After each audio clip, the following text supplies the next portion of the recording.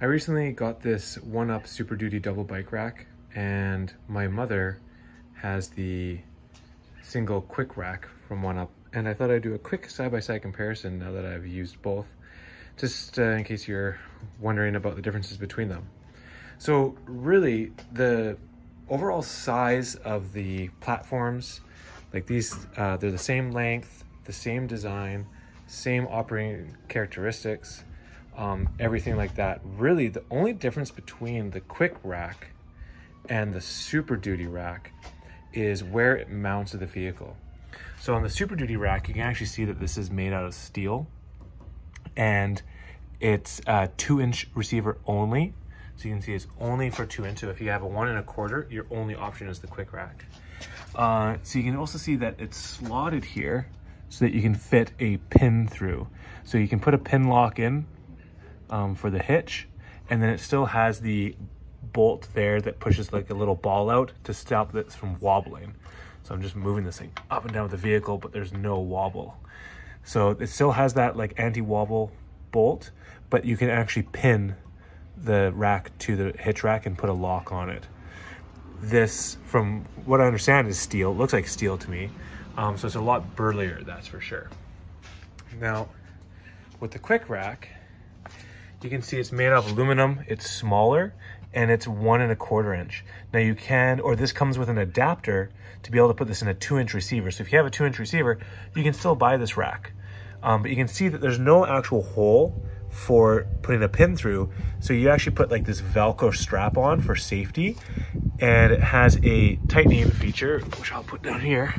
So behind this lock is the bolt for the anti-wobble, and then you put like a hitch pin lock or something like that to stop anyone from stealing it. So it's the same kind of idea. It still has no wobble, right? So, well, actually I should probably tighten this for my mom a bit.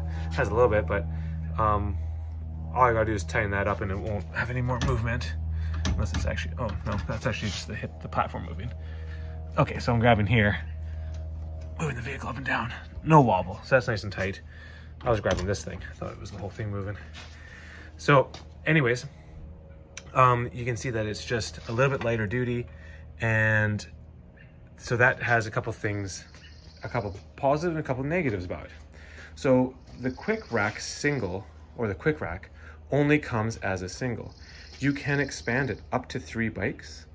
And at 50 pounds a bike means it can hold up to 150 pounds. So you can only expand it up to 3 bikes, and each bike to a max of 50 pounds per platform. But because this thing is a lighter duty version, the rack itself in the single format only weighs 23 pounds. So it's quite light at 23 pounds. You can expand it up to 3 bikes, and each bike can only weigh 50 pounds. Now my mom has an e-bike, and her e-bike weighs exactly 50 pounds. It was like a size extra small. So if you have really heavy e-bikes, because some of them are extremely heavy, then the quick rack won't work for you. Okay, so the Superduty. Now the Superduty rack comes in a single version, and as a single version, it's 28 pounds for the rack. So it's basically 5 pounds heavier, and that's gonna have to do with like the little bit bigger components at the bottom there. And the single version of the Superduty can also only be expanded up to 3 bikes, but each bike can be 75 pounds for a total of 225 pounds. All right, so just to reiterate, the single version of the quick rack can only be expanded to 3 bikes at 50 pounds per bike. The single version of the Superduty can be expanded to 3 bikes at 75 pounds per bike. So really it comes down to, 1, what type of hitch do you have? If you only have an 1 1/4 inch hitch, the quick rack's your only option. If you have a 2-inch hitch, you could get the quick rack, or you could get the Superduty rack. So it depends on what your uses are. Now you can see here, this isn't a single version, this is actually the dual version of the Superduty. Now the dual version can be expanded from expanded from 1 to 4 bikes, okay? And at this version, so this one exactly I have in my car, is 47 pounds total in weight for the rack assembly with the 2 bike platforms on there. You can put 2 more expansion platforms on, and each bike can then weigh 50 pounds. If you only need 3 bikes, you can do 1 extra add-on and each bike can weigh 75 pounds. So to reiterate, if you've got 2 e-bikes and each e-bike is around 75 pounds, this is the rack you would need. And it's really your only option. Now, both of these racks you can get a ramp for, and the ramp my mom has for her, she uses it to get the bike up onto the rack. For me, I can just lift my mountain bikes on, so I don't use the ramp for this. But like I said before, these racks work exactly the same. They have the same build quality, same functionality,